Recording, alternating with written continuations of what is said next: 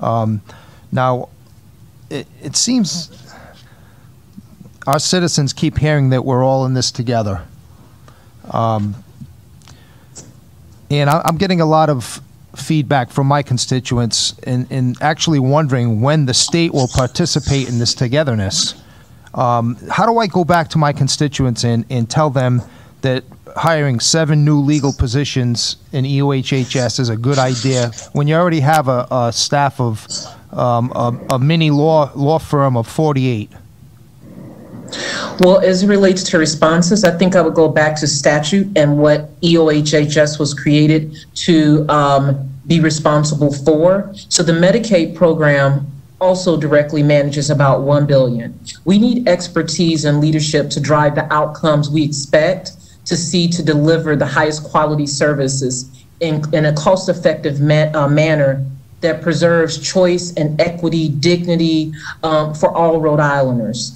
That position has to be filled. We need a Medicaid director to ensure that we are properly and thoroughly managing that budget. That position became vacant in January, and again, it was not filled as a new FTE. That vacancy currently existed in the EOHHS FTE cap. Is that one of the 7 legal positions we're talking about? Oh, I'm so sorry, sir. I did not know you asked me about legal positions. I thought you were asking me about the EOHHS positions as a whole. No, I was referring to the 7 new legal positions on top of the already 48. As it relates to the 7 legal positions, I'm sorry, I did not hear you correctly. I thought so. Thank you. As it relates to those 7 positions, for example, with DCYF, and Kevin Aucoin, Director Aucoin, can talk further about this, we had 2 lawyers who resigned, and the lawyers at DCYF are definitely critical in helping us to ensure that we are working consistently and correctly to have children either return home or achieve permanency. They work in alignment and in conjunction with the staff who are working with our families.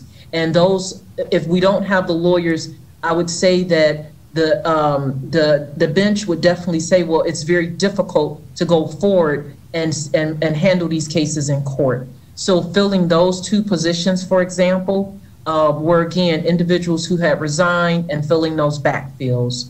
As it relates to the other positions that are listed, was referenced one for DHS, I believe one for BHDDH, for example. I would encourage those directors to also give additional information to help justify the need. But when child care moved to DHS, for example, in order for us to ensure that we are indeed following through correctly and timely and in an appropriate manner as it relates to licensing our child care facilities, there was a need for that legal support, for example.